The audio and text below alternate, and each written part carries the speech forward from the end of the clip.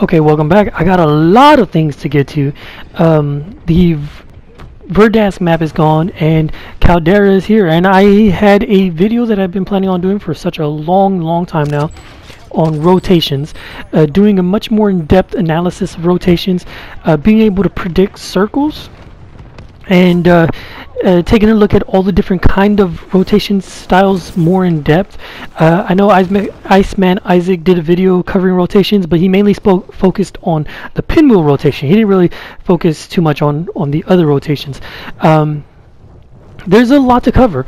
The map is very different, and to start off the bat, most of the space that's in the middle is maybe I should start in a different location.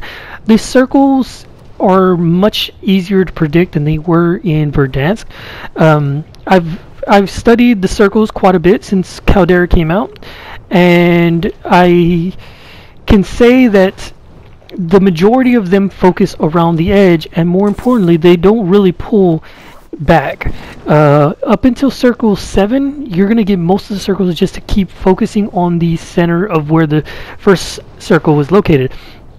So to give you an example, let's say the first circle was located on let's say I3. If that's where the center of the circle was, then the final circle is going to be within about 200 meters of that location. It's going to be roughly within about 1 square of that location.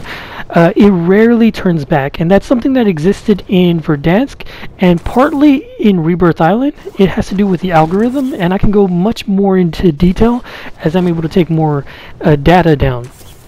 However, because of this, generally what you're going to have is these circles are going to move in the same path, and you're just going to rotate basically in straight lines, more or less. Now, the pinwheel is still usable, and I can explain more detail how it's usable and how it changes to match your playstyle. However, these circles are going to pull almost directly straight. Now, let's get to the mountain that's in front of us. The mountain is in the center of the map, which is opposite of what it was in Verdansk. In Verdansk, all of the mountainous areas were along the outskirts. What that means is this: whenever you were going through the wooded areas in Verdansk, you were forced to those areas with the circle. Because the circles stay along the shore, what you can do is fight from one area of the shore to another area of the shore. These are where the more thickly dense buildings are. These are the ones that you would typically be accustomed to fighting. If you do have to go up in the mountain, you're going to have to go up into other teams, which is going to be already a disadvantage. The only advantage you'd get is on the way down, when you can look down onto other teams. But generally what you can do is take a spot, say like on the beachhead, or say on top of the shore or something like that. Take a spot, and if you're being gas kept, you can see up the hill to see if you can rotate around. It's a lot easier to get around teams that are trying to gatekeep you. That being said, one of the things, and I'm going to discuss it in a second when we get there, one of the things that you can do is, because of the change to the loadout mechanic, it actually is a much better tool to being able to force your loadouts.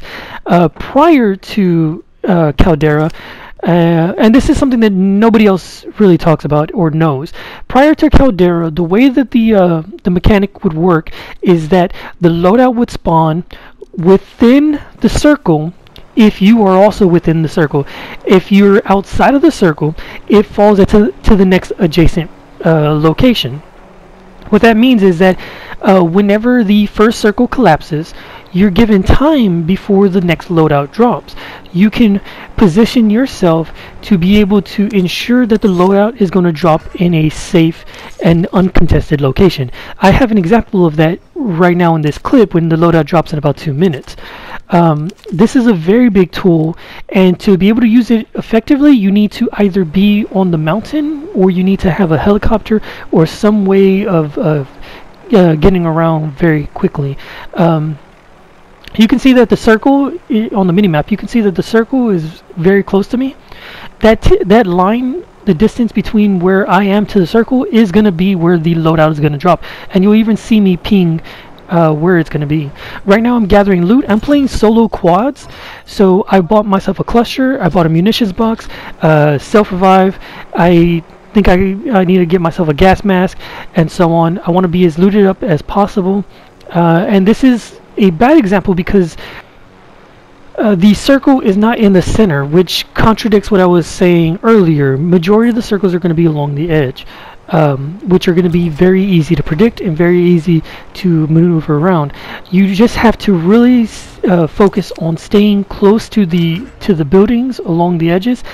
Try not to get more than about 400 meters away from the shore. If you're more than 400 meters away, you're going to get into situations where you may get third-partied, and you'll get into situations where you're going to be working uphill. The amount of buildings that are defensible, that are easy to rotate out of, have greatly been reduced. So a lot of it is going to be just positioning. The mountain top is going to be something that's good to position, because you can move down the mountain, clearing off as you go, and always having the height advantage. That's going to be something that's very reliable. But other things that you can do is take the center zone around 150 meters away from the ocean and hold those positions, because it's generally going to stay around that position. I should also just say briefly that the loadout would have dropped right now, and you would have been too close to the circle that it would have spawned about 150 to 200 meters away. Whereas now, as soon as the circle collapses, we're going to have a little bit of distance, and it's going to fall at a different location.